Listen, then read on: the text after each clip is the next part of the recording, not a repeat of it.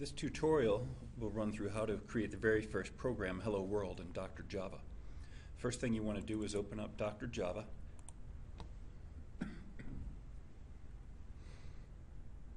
And when that loads up, we can adjust our fonts if necessary under Edit and Preferences. You go to Display Options here, and Fonts if you need to make it larger. And then also you want to turn on line numbers to just make it easier to fix any errors that come up.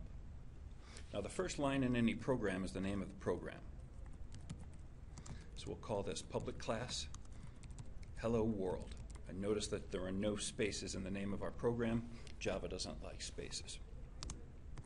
What I'm going to add here with these two backslashes or forward slashes rather are some comments which are notes to the programmer and aren't run as part of the program. So that's anywhere we can put a note to ourselves as to what a line does, a note to other programmers, and it's completely removed from the code.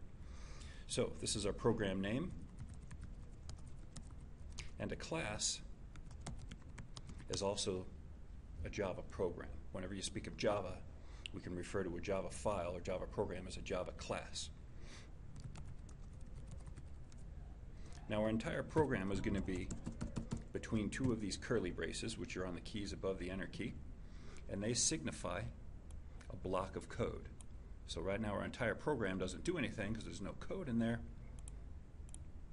but that's where it's all contained. Now our next line is called the main method. Public static void main, and then string with a capital S, these brackets, which are on the same key as the curly brace, and then args for arguments. Now you don't need to know what this line specifically does, but it's the main method, or I should say what it specifically means, but it's the main method or where the program begins execution. It has to start somewhere, so it's always going to be the main method. Later on you'll be able to create your own methods, but for right now we'll stick with this one. And the main method encapsulates a group of code as well. Now all the curly braces like this, they come in pairs and they surround blocks of code.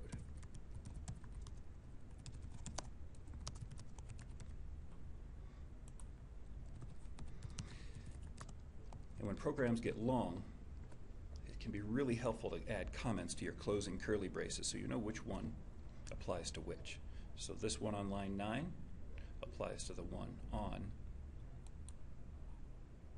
line 2, especially when you have very long programs and you can't see them.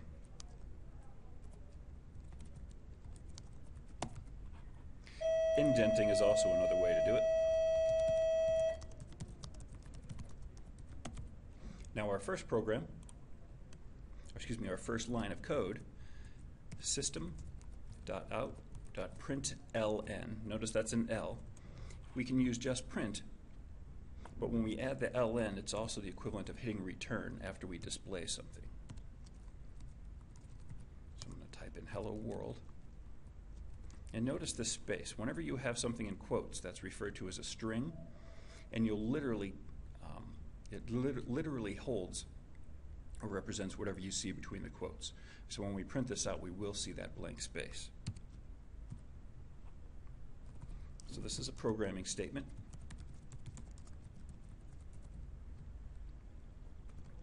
And as you can probably tell, that's just going to print something out.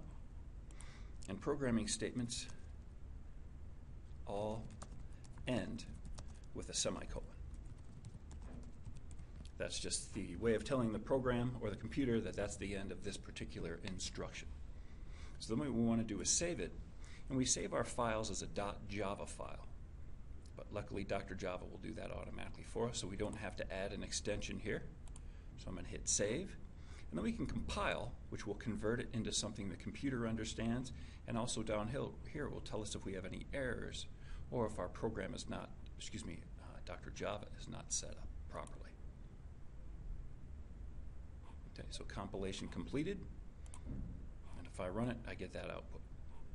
Now, for instance, if we were to put an error in there, meaning to edit out our semicolon, and I compile it, I can click here and it'll always save when I compile, so that's handy. And notice, very clearly highlights that I have an error in this line. And down here, it's telling me this is my file path. So in my helloWorld.java, line 6, a semicolon is expected. They're not always that straightforward, but it can be very helpful in debugging your program. So once again, I'll recompile after every change you want to compile and run it. Now what's interesting is Java doesn't pay attention to hitting enter and line spaces. So I could back this up to the line above as long as it wasn't inside the comment. I could space this out some, and it doesn't have an effect on the program.